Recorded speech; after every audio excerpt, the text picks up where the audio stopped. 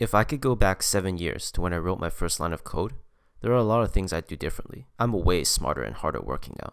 If I did it all over, it would take like 7 minutes, starting April 2012. Instagram sells to Facebook for $1 billion. I think to myself, if I make something like this, I'll be set for the rest of my life. July 2012. I just graduated high school, so I spent the summer learning how to code, starting with a book called Head First Java. I released my first piece of software, an Android app that teaches you how to do card tricks. It gets a few thousand downloads, so I make more apps, including a workout tracker, and an extremely useful app that makes your phone vibrate non-stop like a shaver. But this was only a stepping stone to improve my coding skills for something bigger. September 2012.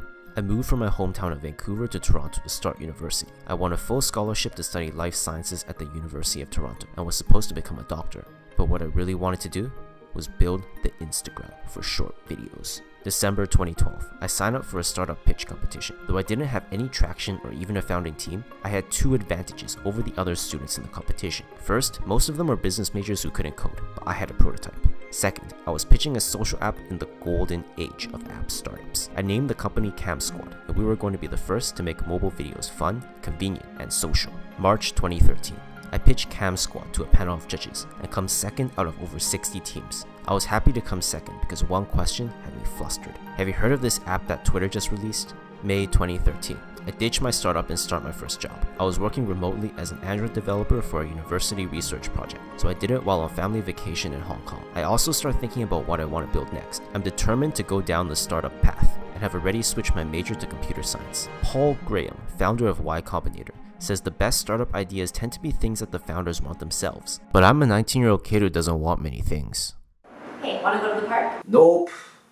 Then it hit me. I don't have hobbies, but I'm pretty good at video games. August 2013, I released my first game, Parachute, on the App Store. Parachute set me down a 3-year path of making indie games. My games started getting tens of thousands of downloads, and I began caring less about building a business and more about validating my own self-worth by getting as many downloads as I could.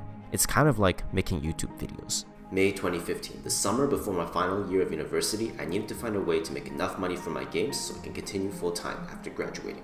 So I devised a strategy. I was going to get millions of downloads by getting a game into the featured section of either Google Play or the App Store. In order to do this, I needed to get my game selected by the editorial teams at Google or Apple. The large mobile game publishers have tight relationships with the editorial teams and usually get most of the featured spots. I use Unity and start creating one prototype after another and pitch them to the major publishers. October 2015. After 4 of my games get rejected, my 5th game, Frantic Architect, gets me a contract with BulkyPix, one of the biggest European publishers. The plan is to finish the game under their guidance and trust them to handle the marketing. I tell BulkyPix I'll finish the game in 2 months, but then some things get in the way. November 2015. I start seriously doubting Frantic Architect. Why should Apple or Google feature my game beside high quality and innovative titles such as Flappy Bird and Kim Kardashian Hollywood? I switch focus to landing a full-time job as a software engineer so that I could chill for the rest of my final school year. I start spending hours every night playing Blizzard's digital card game Hearthstone. This got me hooked on watching Twitch streams. My favorite streamer was Amos for a few reasons. He was a dropout at a nearby university, Waterloo. He was an entrepreneur who founded his own esports team. And he would sometimes randomly start speaking in Cantonese. 不過冇乜人知道佢講緊乜，因為佢個 Twitch chat 係大部分講英文。January 2016. I get 2 course credits to take part in a startup incubator at U of T. My startup sucks, and it takes my GPA as well. March 17, 2016. It's been a week since BulkyPix submitted my game to Apple for the App Store approval process.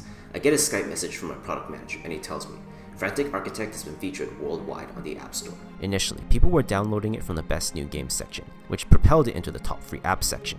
Over the next 2 weeks, Frantic Architect would get 365,000 downloads. The game only generated $2,500 in ad revenue, but I never thought it would make a lot of money. I mainly wanted to prove to myself that I can make a hit game, and I did it. But there was something wrong. I wasn't receiving any payouts. August 2016.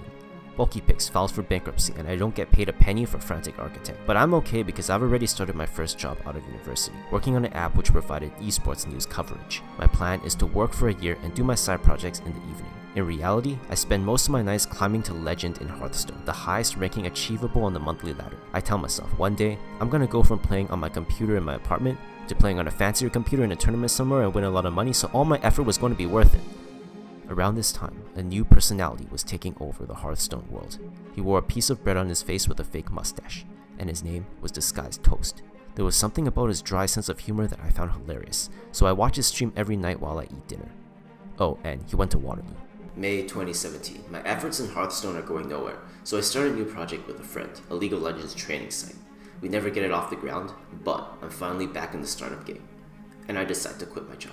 June 2017. I always thought it would be cool to have a YouTube channel, and I figure there's no better time now that I have no job and no startup idea. I make a tutorial on how to create the Monument Valley illusion using Unity, and realize how much time it takes to make tutorials. I'm also not very passionate about the content, so I give up after 4 videos. August 2017. I start building a website, 7d2dserverhosting.com, which unexpectedly goes on to generate $35,000 in lifetime revenue. I also do freelance Unity and web dev. I just wanted to make enough to get by so I could work on a real startup, and I didn't know what that would be, but I knew where I wanted to build it. November 2017. Okay, time for plan B. I interview for the Next 36, a Canadian startup incubator, which was originally supposed to be a reality TV show, kind of like Big Brother, but for 20-something-year-old startup founders who have to live together in university dorms. One of their alumni went on to become the Waterloo Twitch star himself, disguised Toast. I get in with no idea what I wanted to work on and stumble around for a few months, until May 2018. I joined a ragtag team to start a company called PureMark, a counterfeit protection platform for Chinese consumers buying luxury Western products in China. We received $71,000 in investment funding and grants. Michael Seibel, CEO of Y Combinator, says that early stage investors look for teams that can iterate quickly on their product. One of the best ways to do this is by talking to your customers to figure out how you can help them better. Unfortunately, I can't speak Mandarin. So, what do you think about our app? 实在是很难用它哎。 Okay then, glad you liked it. February 2019. 9 months in, we're only able to secure 1 client, so we reduce our burn rate to the minimum in order to save remaining funds for a pivot. Around this time, Amal starts streaming a new indie game called Dota Auto Chess, and it explodes. I play over 200 hours of auto chess in the next 2 months. We name this channel after my gamertag and start making auto chess videos to make myself feel productive. Eventually, I don't want to play so much anymore, but I want to keep making videos. I'm inspired by a handful of tech YouTubers I enjoy watching, and decide to start talking about software engineering and startups. March 2019. I pitch a new startup idea to my co-founder. I sell him on my vision for the future of content creation. And that's how we're gonna make $1 billion. So remind me, why am I working with you again? Because I went to the University of Toronto. May 2019. Seriously though, we did actually pivot to making some software for content creators, so I thought it'd be fun to make these videos and bring you guys along. Anyways, I'll show you what we're working on in the next video. See you then.